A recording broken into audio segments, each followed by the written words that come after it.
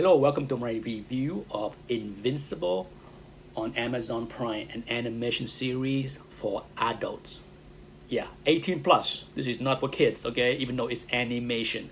This is gonna be a spoiler review, so if you haven't seen it, maybe you should before you sit down and watch the rest of this review.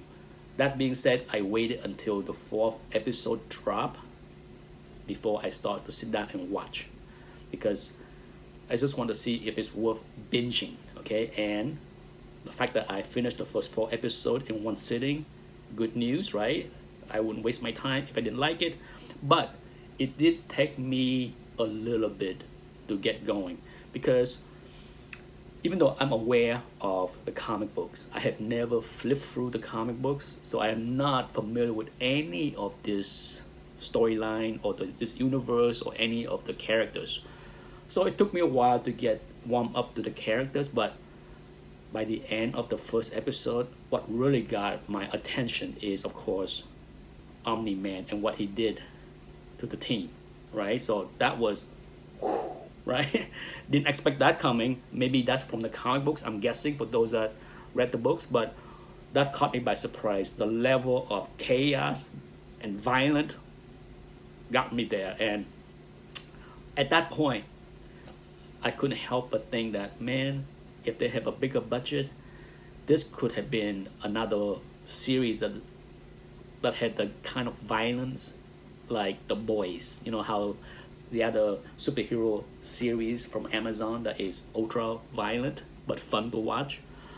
This had a similar feel after the very first episodes, and no doubt about it, the series is about the Grayson family, centered around the young Grayson learning about his power, learning about how to use his power, learning how to adapt to society with his new power, his girlfriend, all of that.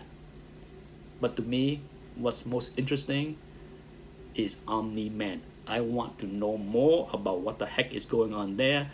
So to me, he's the star of the series. I don't know about what other people think about, the series.